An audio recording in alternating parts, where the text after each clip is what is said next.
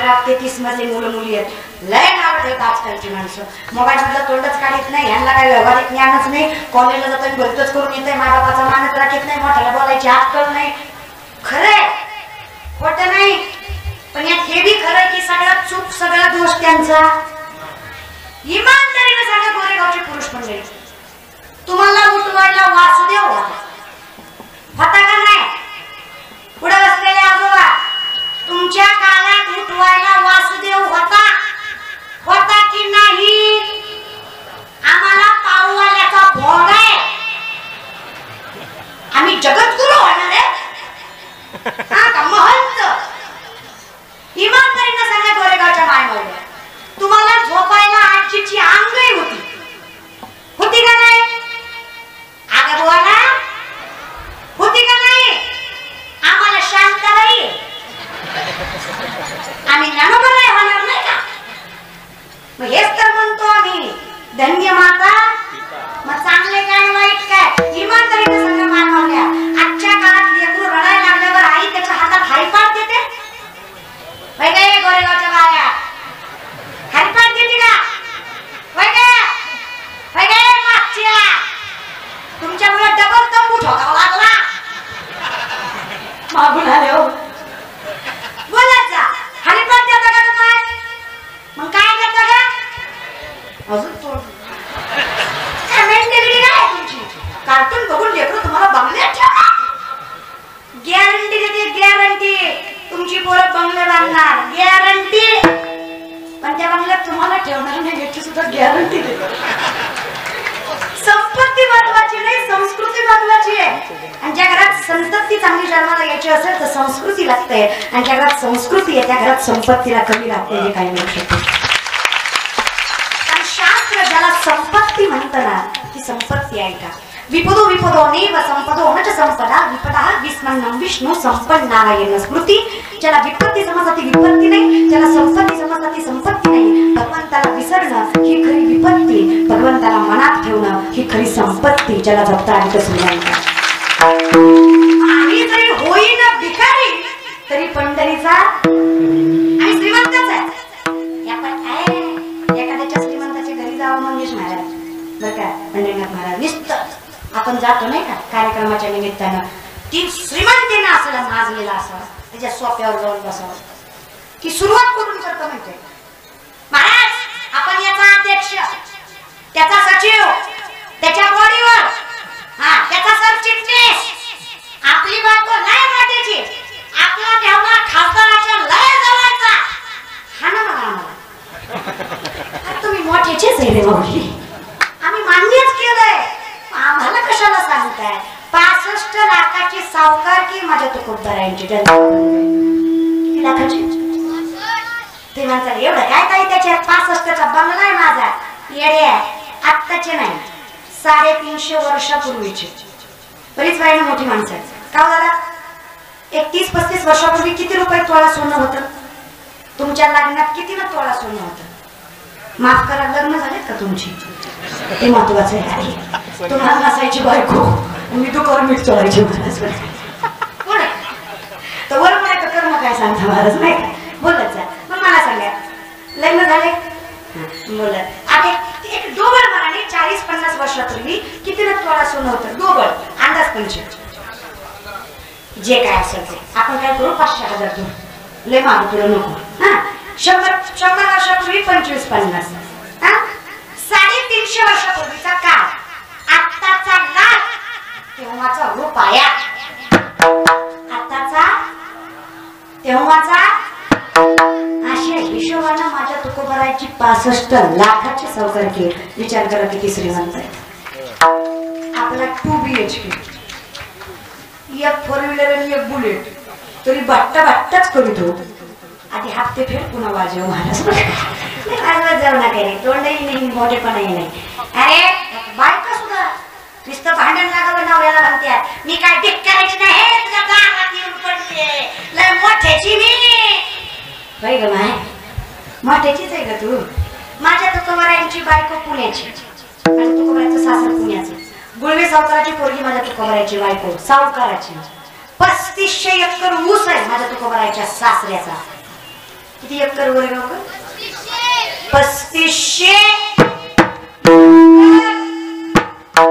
आपला सवय एकच आहे तेवढी पेटन भजन करी जातो महाराज तेवढीच हळद तेवढीच तुरतुरी उड्याच मारितो महाराज बरं का नाही रे दादा भजन करीत जा नाही तर या संपत्तीला मजा 1425 माणसं माझ्या तुकोबाराच्या सासऱ्याच्या हाताखाली कामाला आहे त्यांनी माझी संताची बायको नवऱ्याच्या घरी बेटासोबत भाकरी खाती 4 ठिगळांची साडी नेसती तक्रार करी नात्यांची लाज जी उंबरट्याच्या बाहेर जाऊ देत नाही लक्ष्मी तिला म्हणावं देव तिचं दाम दुप्पट केल्याशिवाय सोडत नाही विश्वास नाही देत तुम्ही नका काय बाजू तुमची माणसं मुदाम करते पाहुणा आल्यावर किचन मधनं म्हणते होय सिलेंडर संपलंय महाराजाला चहा कशाला बाजू तू एक काम कर सिलेंडरवर महाराज बसून खाल्लं पीठ ठेव महाराज बी मोकळा तू बी मोकळी असल्या बाया रातच्यात पेटल्या पाहिजे चकिल्या पाहिजे महाराज मुद्दाम नका करीत जाऊ घरात आलेला आखरी हा भगवंताप्रमाणे असतो कधी देवस्वरूप घेऊन येईल सांगता येत आता 5वा पाहुणा आला की थया थयाच नाचत किचन मधनं भांड्याचा आवाज आला की समजायचा देवी कुठली मसोबा मिळाला झळच नको म्हणाय वाणी रसवती यस्य यस्य श्रमवती क्रिया लक्ष्मी दानवती यस्य सफलम तस्य जीविता ज्या घरातल्या लक्ष्मीचं म्हणजे स्त्रीचं मुख गोड आहे तिच्या तोंडावर कायम हसू आहे ज्या घरातील पुरुष कष्टाने कमवतो त्या घरातली लक्ष्मी आणि भगवंत कधीच दुरावला जात नाही हे शास्त्र सांगते घरात शांती पाहिजे आणि कष्टात सत्यता पाहिजे त्याच्याशिवाय काहीच टिकत कष्ट केल्याशिवाय तर नाहीच महाराज उद्यमे नाही सिद्धांती कार्यानी म्हणत आहे नाही सुप्तस्य सिंहस्य प्रविशन्ति मुख्य क्रोधः सिंह झोपलाय आणि हरिण स्वतःहून तोंडात गेलं शक्य आहे का तुम्ही करा फळाची अपेक्षा करू करा का आज एवढा सुंदर कार्यक्रम केला तुम्हाला काय वाटतं अख्खं गाव चांगलं म्हणेल नसतं एवढा जरी तुम्ही कार्यक्रम केला तरी अख्खं गाव चांगलंच म्हणेल असं 2-4 तरी रावणाच्या कुळातले असतंच ते खौट बोलणारच त्याचं काय असतंय पैशाचा उतावळा आहे कुठेतरी काय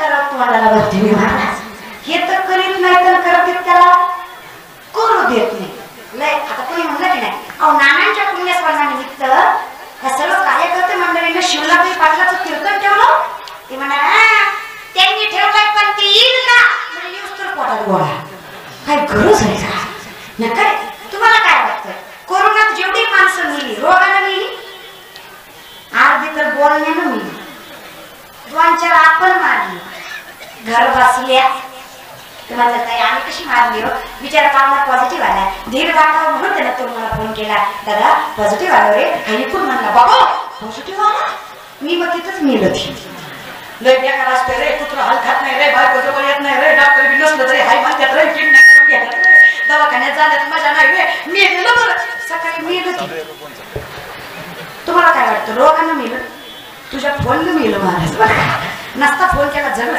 नका रे तुम्ही करा फळाची अपेक्षा करू सत्य असावं फक्त अटल बिहारी वाजपेयीची एक सुंदर कविता आहे त्यामध्ये दृष्टांत आहे एका जंगलाला आग लागलेली असते हत्ती सिंह घोडे लांडगे सगळे पळून जातात छोटीशी चिमणी चोचीमध्ये पाणी घेऊन जंगलाची आग विझवायला निघते लोक हसतात अक्कल का म्हणतात तुला एवढूच जीव तुझा लोक मलाही म्हणतात तीच वरच आहे का लईच बोलते त्या जीवावर असतं का महाराज लोक म्हणे एवढंच जीव तुझा तुझ्या चोचीतल्या पाण्यानं जंगलाची आग विझणार आहे चिमणी म्हणली दादा खरं आहे तुझं माझ्या चोचीतल्या पाण्यानं जंगलाची आग विझणार नाही पण जेव्हा केव्हा जंगलाचा इतिहास लिहिला जाईल ना तेव्हा माझं नाव आग लावणाऱ्यात नाही आग विझवणाऱ्यात असेल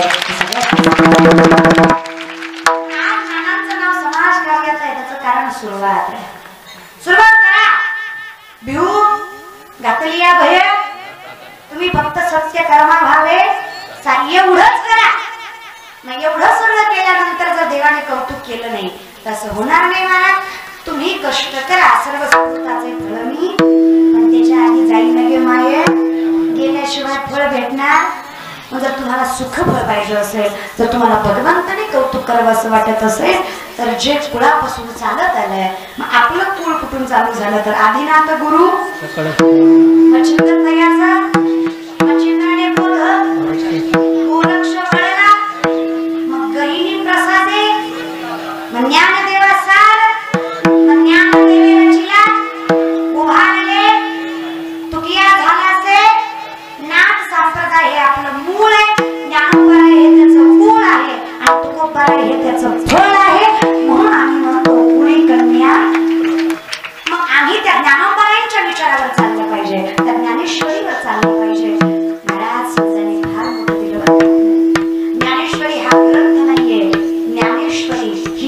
महान संपत्ती आहे जी तुम्हाला मिळाली आहे, ती संपत्ती जपा.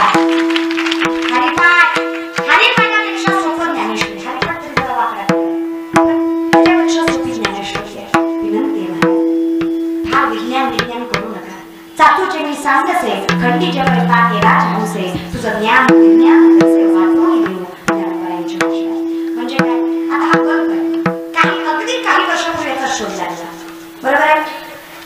750 वर्षापूर्वी माऊली सांगतात उदकाचे ज्ञानेश्वर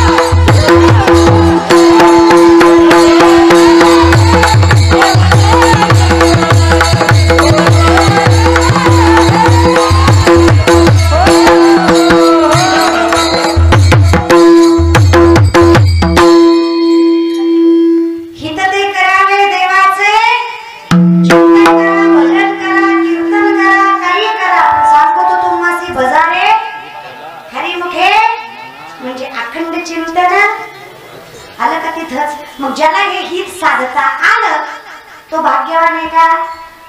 बघा, तो भाग्यवान आहे का? पण त्याच्यापेक्षा भाग्यवान कोण? ज्ञानोबरांपेक्षा भाग्यवंत ते विठ्ठल पंत, ते कृष्ण पंत.